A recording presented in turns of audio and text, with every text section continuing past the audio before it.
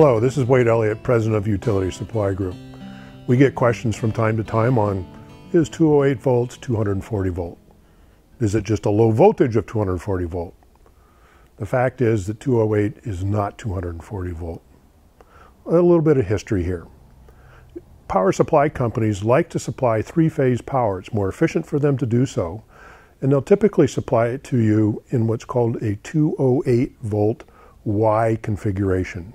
Whenever you see something like that, that means that it's being supplied to you in three-phase, 208 volts, and that 208 volts is measured from phase to phase. I realize that's a little bit in the weeds, but keep that in mind for a second. 208 volts Y phase to phase, when you configure it inside of an RV pedestal, will look like 120 volts because it's measured from phase to neutral.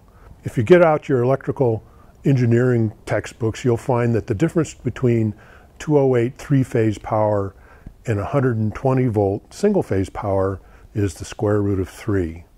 So if you take 208 divided by the square root of 3, you'll find out it equals 120 volts. I won't get into that calculation, but that's how it works. The difference between phase to phase and phase to neutral. You can take that 208 volts and turn it into 120 volt power for your 30 amp supply or 240 volt for your 50 amp supply. When 208Y power comes into your park, it'll come in 3 hot wires plus the neutral. You take and measure from one hot wire to neutral will be 120 volts, but if you take from one hot wire to a second hot wire, it'll measure 208 volts. Complicated reasoning, but it's actually fairly simple. In your park, you're going to use hot to neutral, or phase to neutral, phase to neutral. Same terminology here. You're not going to measure from phase to phase. So phase to neutral, 120 volts, phase to neutral, 120 volts. So if they supply three-phase power to your site, you're going to take 2 of those 3 phases, hook them up phase to neutral, you'll have 2 120s to make your 240 volt.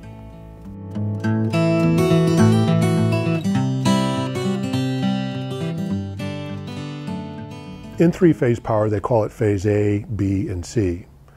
So the first pedestal, you may use phase A and B. The second pedestal, you may use phase B and C. Third pedestal, you may use phase A and C, thereby balancing your power.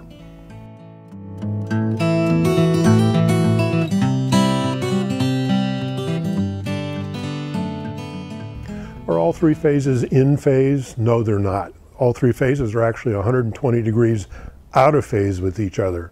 So if you had somebody in your park with an oscilloscope hooking it up to all 3 phases, you'd actually see 3 sine waves on their oscilloscope. It doesn't matter to your RV site or your RV or your customer. They're getting 2 120s in their 50 amp. In an RV, there's nothing actually that is 240 volt. Everything in an RV is 120 volt, phase to neutral, phase to neutral. This is Wade with Utility Supply. Good day.